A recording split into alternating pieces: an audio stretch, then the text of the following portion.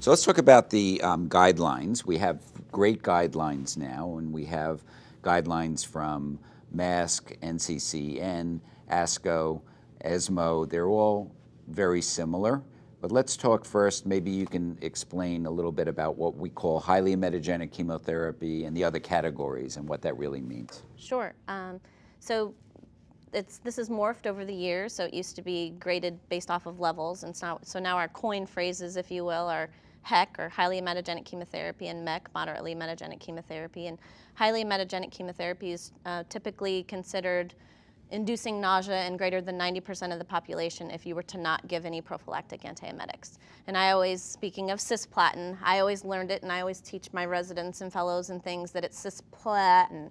Like, it will universally cause nausea and vomiting, you know, even with very low doses. And that was one of the good things that the guidelines did a couple years ago, is reclassify cisplatin instead of those lower doses kind of being the MEC, that now any dose of cisplatin is considered highly emetogenic. And so moderately emetogenic is that really difficult category for us that's a much broader. It's between 90 and 30 to 90% inducing emesis if you were not to give antiemetics. And so that's a really big range. And so I think that's one of our harder areas. And one of the nice things that this year we'll talk a little bit more about later is that they reclassified carboplatin and kind of jumped those higher AUCs into a highly emetogenic chemotherapy range versus the moderately emetogenic chemotherapy. So Beth, you give a lot of carboplatin. So what's your experience with carboplatin? I think my experience is 30 to 90%. So it's this drug is difficult because some people do very well and other people do terribly with it and have a lot of nausea, vomiting that lasts. I typically think of carboplatin should be maybe day 2, day 3 nausea, but some people get it for 5 days with carboplatin. So this drug has been typically hard to predict, and I would say there's a good chunk of people that get a lot of nausea, vomiting from it. So I think classifying it in the high category gives us the ability to pre-med appropriately. I have a little bit of a problem with the way the categories were laid out. 90% or more is highly emetogenic. 89% is not. Now, you're going to tell me that we can find that difference, and it goes back to trying to define patients better. Who is more likely than not?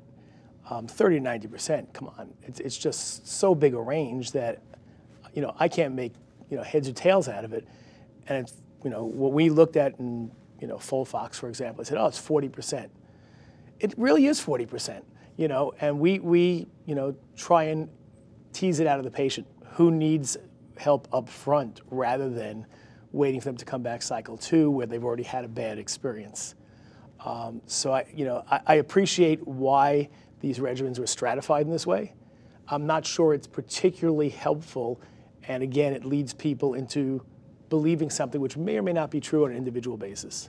I think it's a really important point. These categories were the first attempt to try to make some sense out of something that we didn't know, and 25 years ago they were really excellent, and they're still based, as you've all said, on not using antiemetics, which we never do anymore. And by trying to stratify them into very discrete groups, as you're talking about, really minimizes this continuum. And also things have changed in what we'll accept in oncology. So your point, as you were talking, is, are we really going to accept 40%? Is that acceptable to have 40% CINV when we have drugs that could potentially reduce that? Even if you're at the low end of MEC, you could make a good argument that you want to use the best regimen, prophylactic regimen for CINV as possible. I always say it's 100% in that patient. 100% in that patient. And even low is 10 to 30%, and yet we're still accepting that. Now, not trying to make the point that we shouldn't use the guidelines are useful, but the way we think about supportive care is changing, just the same way we think about what a clinically beneficial response is. You know, we've accepted higher criteria now, and we should accept less symptomatology, I think, in the future, and that's something that we should talk about. And Lee, these categories were initially set up by vomiting only. Right. Which I think we're doing much better at controlling. It's the issue now is nausea, and how we're doing a better job of controlling nausea. Oh, for sure. When I talk to patients, you know, and that's probably one of the biggest education points is separating nausea and vomiting. You know, usually when you vomit, you feel better. at least for a short period of time, it's that chronic nausea. And I mean, I even try to bring it home and give them a little bit of empathetic factor. You know, I've been pregnant for about 20 months out of the past 4 years, and so I was nauseated 100% of that time. And so I can empathize with them a little bit in feeling their pain and trying to help prevent and really giving them the best drugs we can up front. With carboplatin now classified as highly emetic, how do we ensure that the electronic medical records that we use are updated to reflect this? Dawn, how are you doing this at your institution? So we conveniently rolled out with electronic order entry of chemotherapy order sets just in the past couple weeks. So we're feeling the growing pains of such things right now. So we've been trying to proactively delineate those regimens where it hits most, and obviously carbotaxol is everywhere.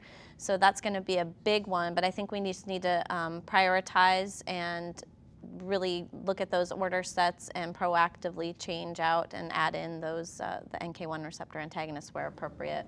I gotta say, I mean, practices differ in their EMRs, and EMRs differ on how they handle these things. And most practices let the EMR feed them the information. So you're dependent upon the EMR provider to update. Correct. If you are, you have to ask them where they are. And typically there's priorities within their company and you're at their beholden. That being said, other practices take it in their own hands and can manage and revamp their own treatment regimens. We do this when things come and change. It's up to us. We don't wait for our provider to say, we've updated it for you. We've updated it. Right. New drugs come out, we build the regimens immediately because our prescribers like to use it before it's available on the market sometimes. So we have to build these kinds of things. So it's really incumbent upon the practice to ask the question, have you updated this, or do it themselves?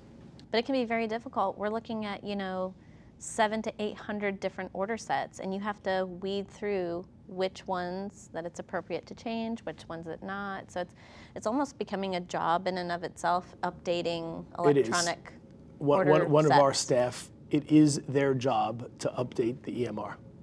Yeah, One Howard, you're full-time exactly job. right. But they need somebody like us to tell them what to do. Right. When we did our last update, which was years ago, when we added palonosetron to the highly emetogenic regimens, I mean, that we had to have someone from the EMR company come and do all of them. So this would be a huge undertaking, and this won't be as easy as just searching the word carboplatin, because in lung cancer we have several regimens that are AUC of 2, so those wouldn't fall into that. So you'd have to really tease out which are the higher doses of carboplatin and add that, and that again would be someone hired to update those for us. So it's not been updated in ours yet, obviously. It would be a major overhaul.